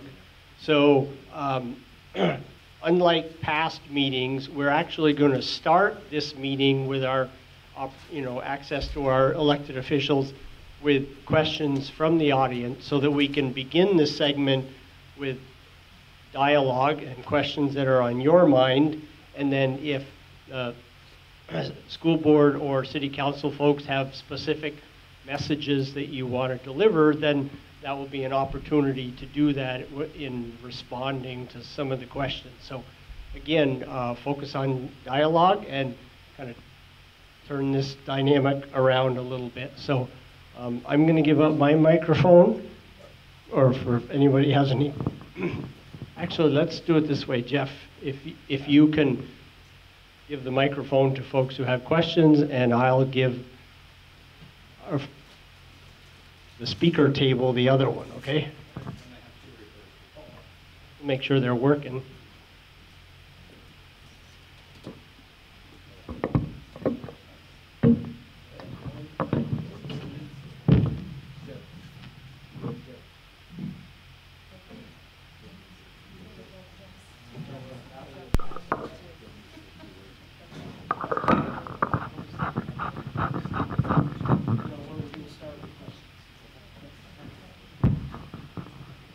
My first question is, why can't the snowplows get closer to the curb?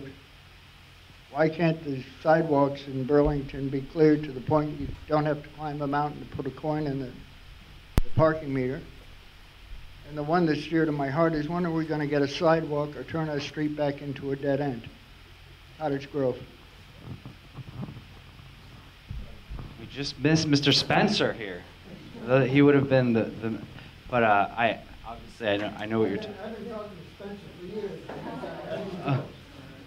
So, Mr. Spencer, we're talking about the snowplow distance to the road and preventing those mounds up between the parking meters. And then the second question from the gentleman is regarding the end of Cottage Grove. The whole street. Cottage Grove, Gray Birch, Cottage Grove, Waldo. I think there's been some requests from the neighbors in that area to have you guys looked into? Yeah, okay, you know what I'm talking about. Yes. So on the first question around the parking meters, it is quite time consuming to shovel around the parking meters. We do, once we plow the streets and the sidewalks, we clear out some neighborhood streets that are too narrow to allow passage without removing snow. Then we move to removing snow downtown, and we do it on overnights from 2 a.m. to 7 a.m. so that we can get around without parked cars in the way. To do that more efficiently, one of the things we're doing, as you see on St. Paul Street that we're reconstructing, is we're going from parking meters to parking kiosks. So instead of having 20 poles or 30 poles that we have to go around and that we have to plow out, to 4 kiosks per block that we can shovel out and give everybody safe access to those kiosks year round. So that's the first answer to help that issue. The second question of Cottage Grove, we have 7 miles of streets that have no sidewalk. We have 95 miles of total street. So you can do the math. There's a percentage of streets, including Cottage Grove, that do not have sidewalk. Cottage Grove is a challenging one in that the street and the right-of-way is very narrow. If we want to advance a sidewalk project there, it is likely going to either remove parking or impact people's green space next to their homes. It is a tight corridor. That said, our goal is to have a sidewalk along one side of every street in the city. We need to find grant funds to expand the sidewalk network. A lot of what we're doing is replacing sidewalk that's crumbling. We're trying to secure other people's money to expand the sidewalks network. Thank you.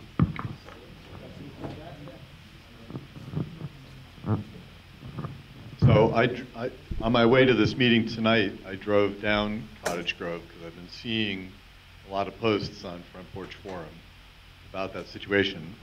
And I do occasionally use that as a shortcut, particularly when the schools, I need to come down Star Farm Road, when the school's getting out and everybody is making that congested, sometimes I do use that, and I try to be cognizant of not driving fast there.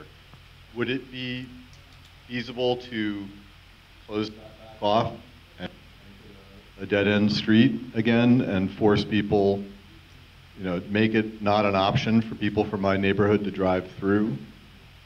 Would it be even feasible to do a survey of the residents there? 2 questions. One, would the residents who are there support it? And, when Gray Birch came in, it ceased being a dead-end street. Should we get a dead-end street again?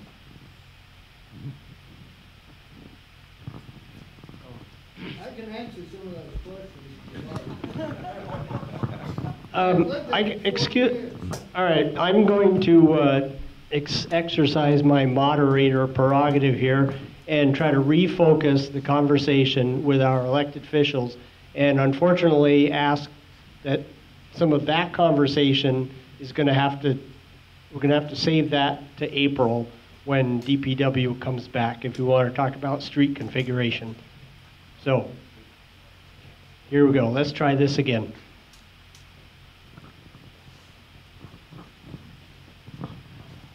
I have a question for one of the councilmen.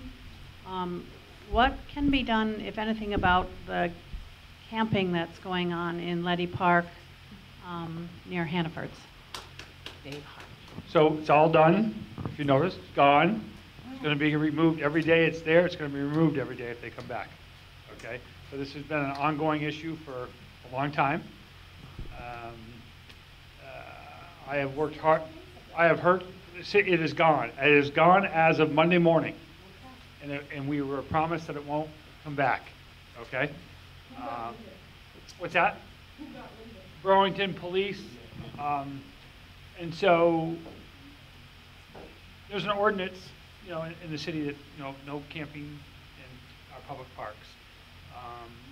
I think we've been lax with that in certain parks, but this particular campsite was right near soccer fields, right near softball fields. We had a homeless veteran pass away there, oddly enough, on September 11th. A very, very nice man, a very great man, actually. And it was really, really sad. It was one of the initiatives I worked on this summer. I was really disappointed that there was no public statement issued on this man's death here in the New North End. The city did not acknowledge the death. How did he die? What's that? How did he die? Natural causes. Oh. He was a heavy, heavy drinker. I think he had a lot to drink that night.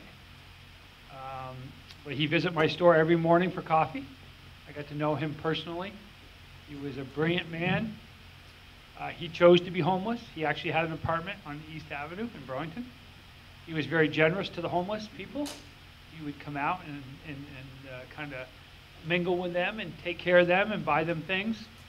But he had chosen to be homeless. I think he had chosen that this is the way he kind of wanted to end his life, to be perfectly honest with you. But anyways, it was sad because I contacted the city, I contacted CEDO. I wanted his death acknowledged. I wanted to make sure that his family knew. He was a Vietnam vet. I didn't get very far with it. And I know those things are kind of dicey, right? And they're private information, and it's hard to do. But anyways, getting back to the camp, it's gone. It's not a great place for one. I am one city councilor that have advocated for years for a wet shelter, which we do have downtown. I've advocated for more money. We have a place in Burlington for people that have substance abuse problems that don't have to stay at night. They don't have to stay outside at night, right? The city has gotten better. We can do much better, but we've gotten better taking money out of our budget for the shelter downtown. And so there is no reason for campsites, particularly in that particular site, around so many kids and so many families. And so that site has been removed. And it won't return. Did something change with the police that now that they can go in and move people? I think that's a great segue in what I wanted to say. I am part of the Public Safety Committee. And in the Public Safety Committee, the city attorney, alongside with the police, Howard Center, they come up, they come up with an ordinance, homelessness encampment policy. That's what it's called. It's not adopted. Homelessness encampment policy. So basically, if homeless are camping somewhere where they're not supposed to, right? There is now a proper way in coming talking to them. The police alone cannot come and say, you need to get out of here. There should be, at least we give them warning, 30 days to 60 days. And in most cases, when the police should come, police should not come alone. Police should come with a professional, like a social worker, to speak with them and make sure that they have access to services. So they do intake. So basically, you take your name and also put you on a waiting list for a shelter. Now, there are also other elements of it. Basically, sometimes they leave their belongings, their bags, their stuff, and what the city is looking into right now. If we move them away, and sometimes they leave their stuff, and the city takes it, what the city will do with it. So now people are, brainstorming ideas. Yes, we need to talk to this person who owns this building that he's not using. So we're figuring that out. But now ACLU, which is an organization, is getting involved into this. It's not done there. But tomorrow, we have the city, the Public Safety Committee meeting. And I think that will be a hot topic where homeless people will be also coming to speak on their behalf. Now, sometimes they camp in properties that doesn't belong to the city. But Yeah, but, and I think we have also an element where the community members need to weigh in. So what you talking about, this campment, I had no idea. I had no it existed. But at the same time, we have homeless people who are camping in the woods. They don't bother anybody. They don't want even other homeless to come there. And the police have no problem with those people. But sometimes, public place or private place, people should not camp there. So just wanted to add that. But tomorrow, I think the conversation will be interesting. It will be at City Hall at 5:30. Thank you all for everything you're doing. I did just want to ask the school board members if there was an update on the principal searches and if there are still any opportunities to participate in that process anyway. Sure. We have a little hiring. So there is a public forum on Monday, April 1st, from 6 to 8, located at IAA, focusing on hiring principals for IAA, SA, and Champlain School. Integrated Arts Academy, so the H.O. Wheeler. And I don't know if you want the lowdown of all the principals in the town. So, so Flynn School here in the New North End has an interim principal this year who unfortunately didn't apply for the position. The search committee came up with 3 candidates, 3 best candidates. The superintendent chose LaShawn Whitmore-Sells, who is currently the principal at SA, Sustainability Academy, or Barnes, to be moved to Flynn. However, the school board voted that move down. And so now we're still trying to determine who has the final say in this.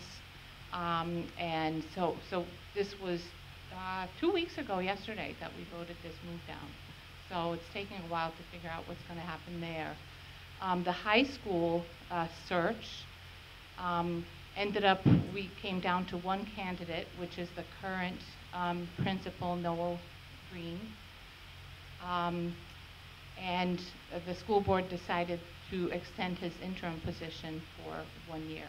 And this was done a week ago, or maybe 10 days ago.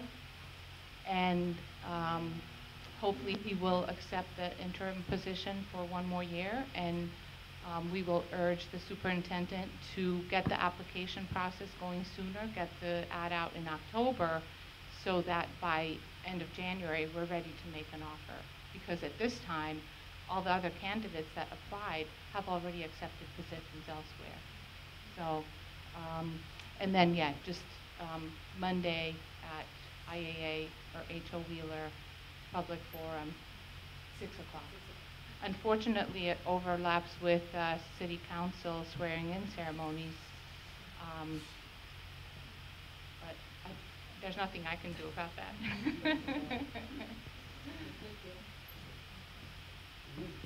So I just had a quick question. I saw a lot of posts on Front Porch Forum about the sort of increased costs of the park, and I'm just wondering if we can just shed some light on where those costs are coming from, because I saw a number of folks asking questions about why this extra money and where is it coming from?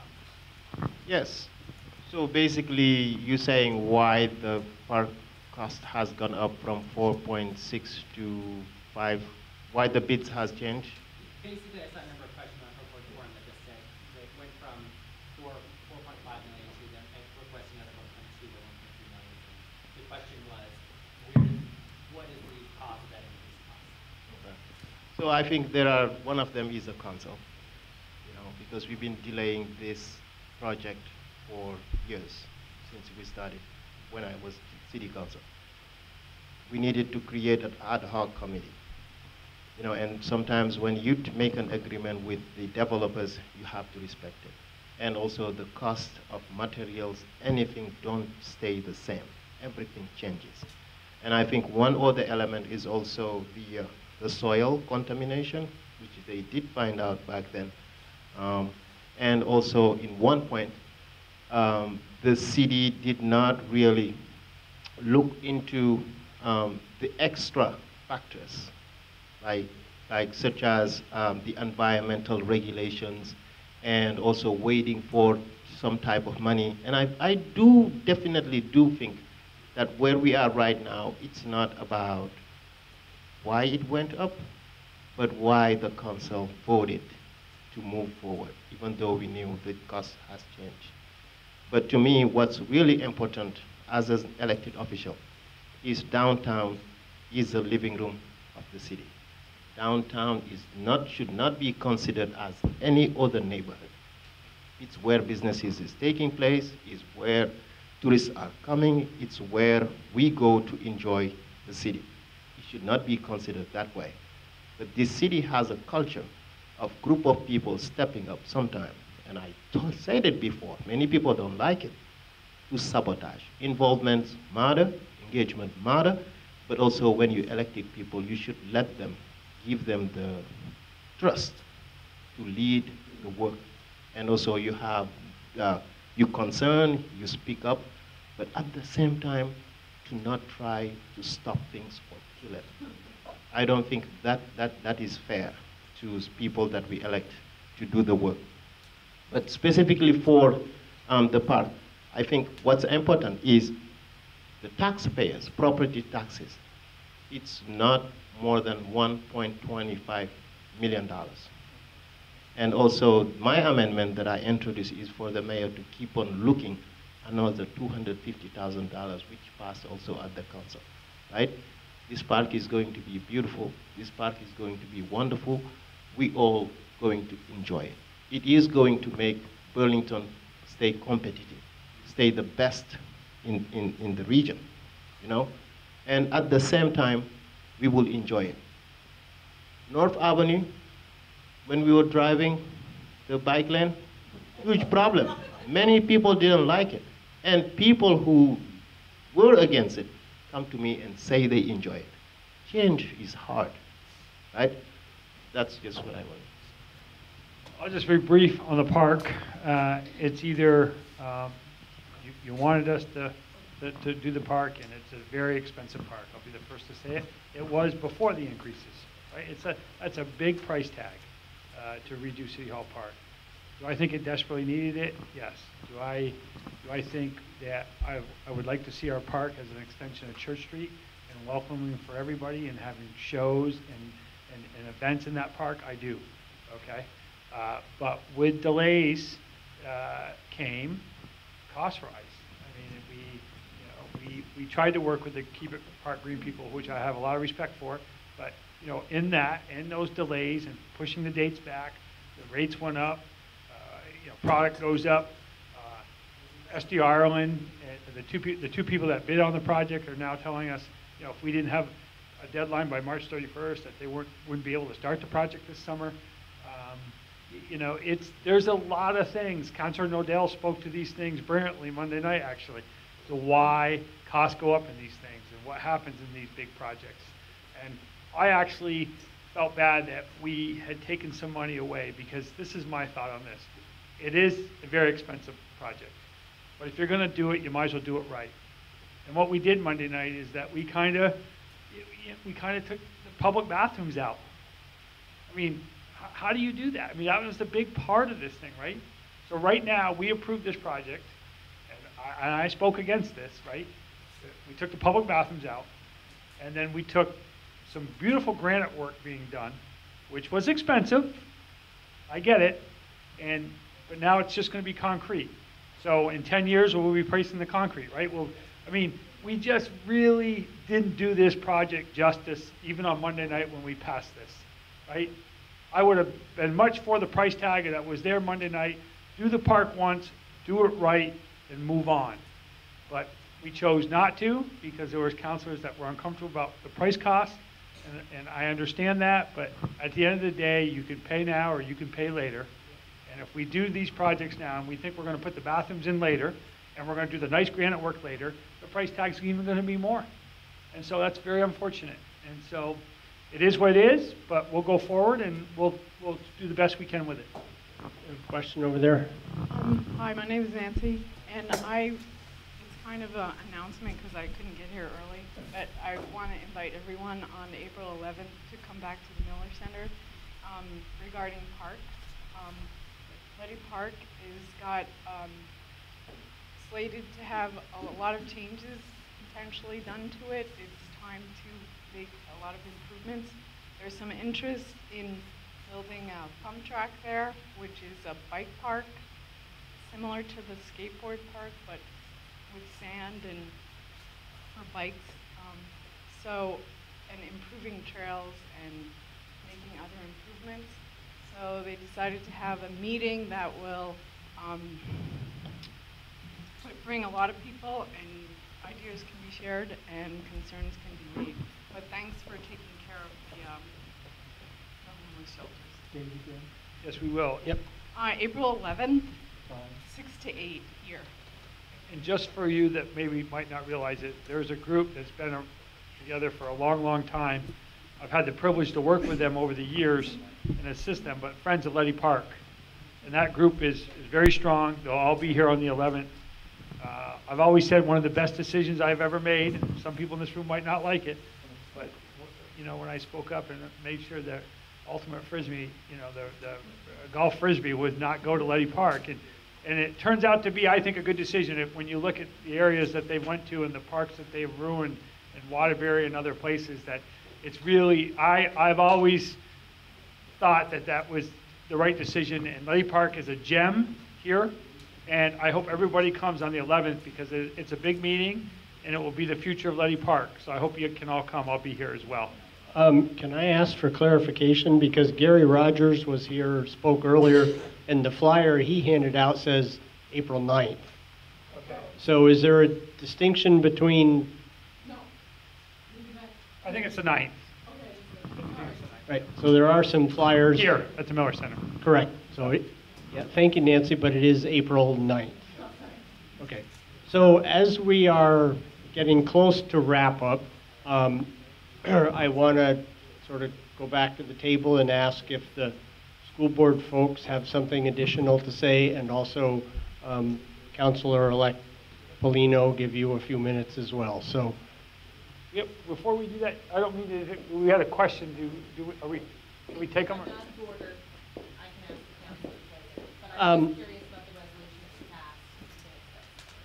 Okay. Well, in order to facilitate this conversation, if everybody's willing to stick around for a couple more minutes after 9 o'clock, then we'll squeeze in a couple of questions, and then we'll give you folks a chance to wrap up, okay? Everybody agreeable?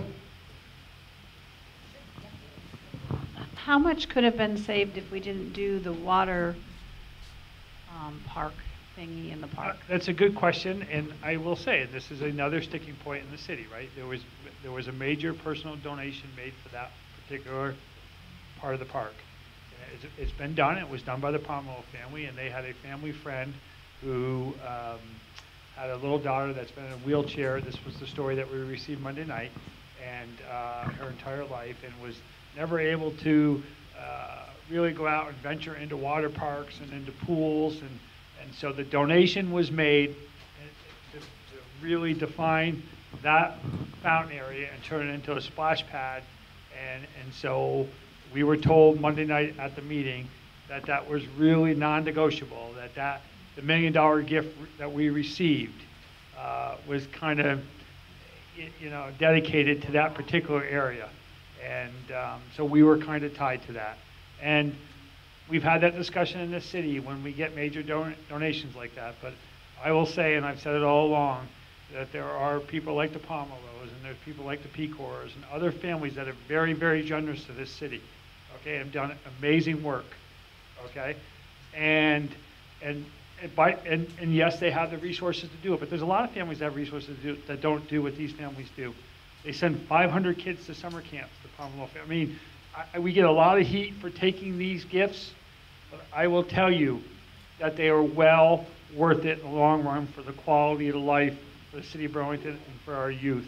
And so I never shy away from thanking the Pomeroys or any other family that steps up and makes a gift like that.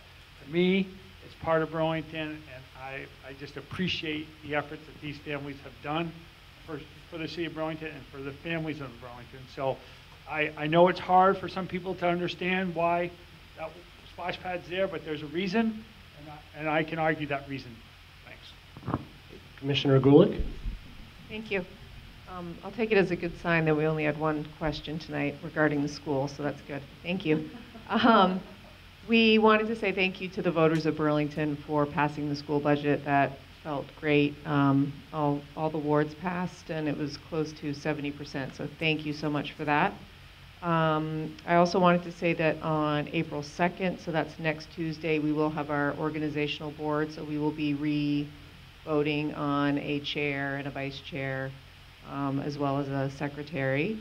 And we will also be welcoming Kendra Sowers, who's the new District Ward 4 and 7 commissioner, so that's exciting. And I also just wanted to make a plea. I am on the Early Ed Task Force. We're working on early education in the city of Burlington. And we would like to get as many people as possible to fill out a survey about pre-K early ed in the city. You do not have to have children. You do not have to be a toddler. It is for everybody, everyone who lives in Burlington. So if you could go to the bsdvt.org website, you will see it right there on that page. It says Early Ed Task Force releases pre-K survey. If you click on that, it's an online survey. We're just trying to gather as much information as we can as we move forward with expanding pre-K in the city of Burlington. So I would really appreciate that. Thank you. I just wanted to let everyone know that we had a great Beyond Black History Month event last Friday at the high school. We had almost 300 people in attendance, and we saw performances by choirs from C.P. Smith School and Enmond School. IAA children had the 5th and 1st grade buddies, and the Monday morning drummers performed, and as well as J. Kalu performed, which is a city group, and same with A2V2, which I think stands for Africa to Vermont. There was a lot of tabling by local organizations, and then they fed us a nice dinner, and there were Champlain drummers at that dinner. So it was a nice event. It was the 2nd annual, and I believe it's going to be held again March 2020. So try to put that on your calendar, and it kind of moves around, but typically we'll have it in March because the superintendent says that Black History doesn't end with February. And he's right. Councilor Polino, you got a few minutes? So I just want to say thank you to everybody. I know I introduced myself. I'm really truly honored to have received everybody's support. I'm here to work with every single person in this room, outside this room, supporter, non-supporter. And I've tried my best to meet people who've reached out to me. I have a couple announcements. I'll be at the Bagel Cafe every 2nd and 4th Saturday from 8 o'clock until 9. Unless people show up, then I'm certainly glad to stay past that time. I'm having an event on April 5th, which is a Friday from 5 to 7. It's really just a welcoming event for me. Franklin Paulino. See, there you go. So I'm just looking to introduce myself further, give you a chance. I will provide some food. I haven't decided what I'm going to be able to cook for the event, but more of a community event. It'll be here at the Miller Center, 5 to 7. I'll send out a Facebook on Franklin Paulino for City Council.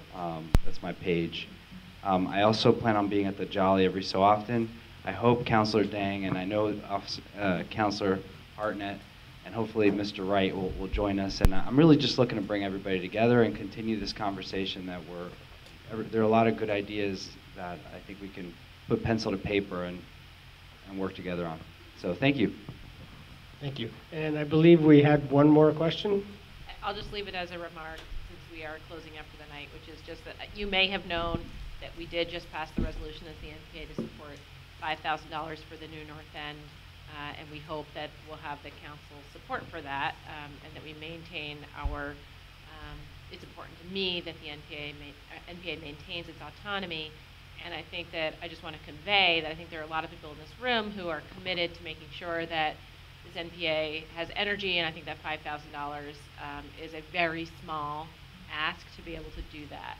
So this is our resolution. So yeah, 2 wards. So if you want to comment on it, that's fine, but it's also the end of the meeting, so I just want to throw that out there. I do want to comment on that Absolutely. because Yep. two of the counselors out here, Counselor Jang and myself, are probably the two biggest supporters of the NPA resolution. We're the ones that brought it to the regional council, and we'll be glad to support this, even though I'm not on the council. I'll go and speak at that time. I will take this opportunity just to thank everybody. It's been an incredible 8 years for me. I've been so lucky.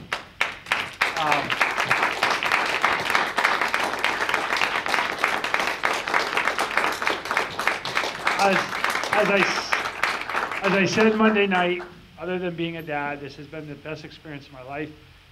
There is nothing more humbling to grow up in this city, attend the public schools, play it all in the soccer and Little League games, right? Go to the high school here, run a business on North Avenue for nearly 20 years, then have your family grow up and your daughter go to the school that you went to and your wife working for the city. It's just so humbling to serve the city. And then to go back and serve on the council. It's just been an incredible, incredible run. I got some family issues with my mom that we're going to be dealing with, we're going to take care of. And if the opportunity ever comes back for me to be able to serve the city, I would want to do it. I'm not burned out, I'm not frustrated. I do give the administration hell once in a while, and I do have that representation, but I look forward to being here at all the NPAs as I usually do. I'll be staying on the PAC, I'll be working closely with the schools, which are just the best value in this in the world. The public schools here in Burlington are just unbelievable. So anyways, just want to thank you. You'll see me around, and I'll be active, and I'll always be supporting the NPAs. So thank you, Karina. All right, and with that, I'd like to close our meeting by thanking all of our presenters and the audience. Thank you for all of your participation. This is what makes it work, and we will see you again on the 4th Wednesday of April. So thank you very much. Good night.